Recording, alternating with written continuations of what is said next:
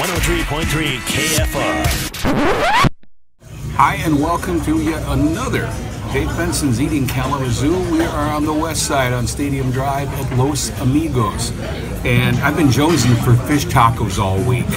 And they have fish tacos here, but they also have shrimp tacos, and I've never had shrimp tacos before. So they just came out of the kitchen, threw a little bit of salsa on them because I love their salsa here, and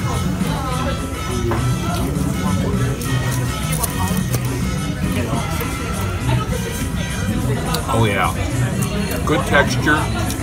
The shrimp are grilled, so they're not crunchy, but they have texture. The salsa really is good too. Oh yeah.